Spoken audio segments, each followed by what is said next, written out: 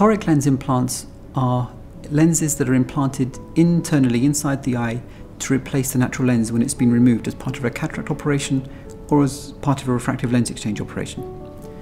Toric lens implants are used when a patient has astigmatism and are very, very important to consider in the preoperative planning before an operation is undertaken. Many patients think that because they have astigmatism that they may not be suitable for a certain kind of lens implant or a refractive lens exchange procedure, and in most cases that's not true. So astigmatism does not preclude patients from having one of these procedures.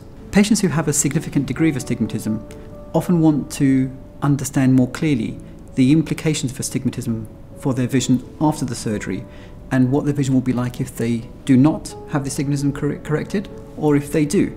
And I often show patients this image. So the image here and here is of the vision of a patient who does not have astigmatism, or if they have astigmatism but it's corrected with glasses. If a patient has astigmatism which is not corrected with glasses or a contact lens, or if they have astigmatism and choose not to have a toric lens after the surgery, their vision will look like this, unless a toric lens is used internally to correct the astigmatism as part of the surgical procedure. It's very important in the preoperative planning to assess how much astigmatism is present in the cornea and its orientation, which direction it takes in the cornea. When a patient has a large degree of astigmatism, it's quite clear that a toric lens would be beneficial. However, lens implant surgery, so cataract surgery or refractive lens exchange, will change the shape of the cornea and will induce or create astigmatism in the cornea. So the preoperative planning has to account for the change in the eye that the surgery will produce.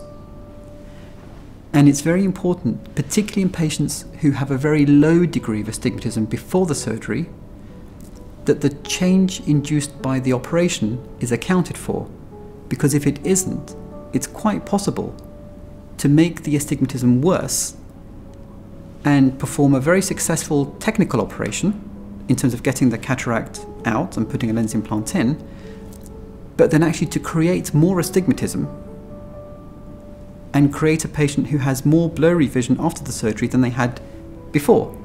So the preoperative planning is very important in order to create the best visual outcome, treat pre-existing astigmatism, and certainly not make a low level of astigmatism worse after the operation. I invite you to book a consultation in order to determine your suitability for refractive cataract surgery or refractive lens exchange.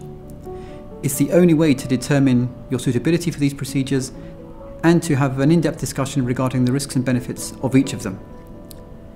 I look forward to seeing you there and taking you through the journey to achieving your desired post-operative outcome.